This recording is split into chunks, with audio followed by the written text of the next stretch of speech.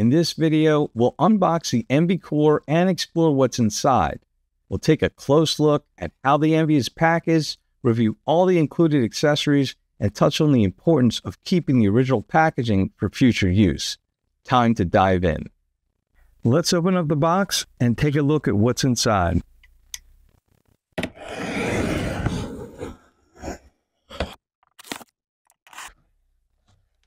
As you can see, we have the MV Core itself and a nicely organized accessory box, all protected by custom packaging foam. Take note of how everything fits together. This is important if you ever need to repackage the unit. It's crucial to save all the original packaging in case you need to ship the unit, whether for relocation or for service. Please never send the MV without its original packaging to ensure safe transport.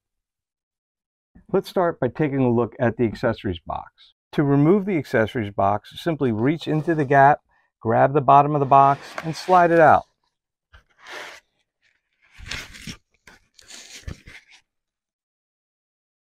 Let's open it up and have a look inside.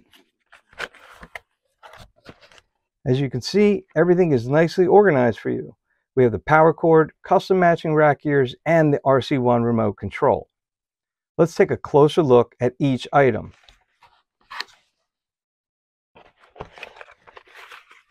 The power cord included with the MV Core is for the USA.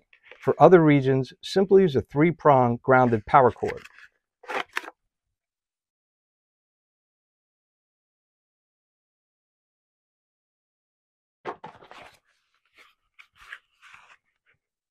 Next, we have the MV RC1 remote control. This is the same highly regarded remote that shipped with the MV Pro and Mark I units.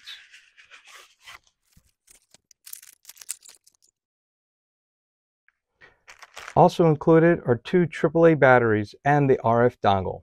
The remote and dongle are already paired for you, so just plug the dongle into the RF labeled port on the core and you're all set. Next, we'll have a look at the custom matching rack gears.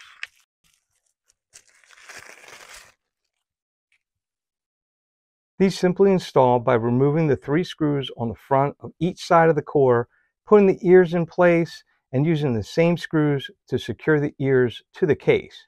The screws needed to secure the unit to the rack are also included, along with extra screws for the side of the MV case should you lose any. And now for the main attraction, let's take the MV Core itself out and have a quick look.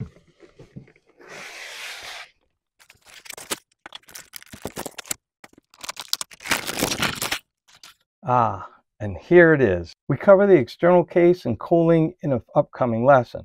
As mentioned earlier, if you ever need to transport the unit, be sure to use the original packaging and include the accessory box with end caps to prevent the unit from shifting during transit. This will help ensure your MV gets to the destination safely. Okay, now that we've covered the unboxing of the MV Core, it's time to move on to our next lesson.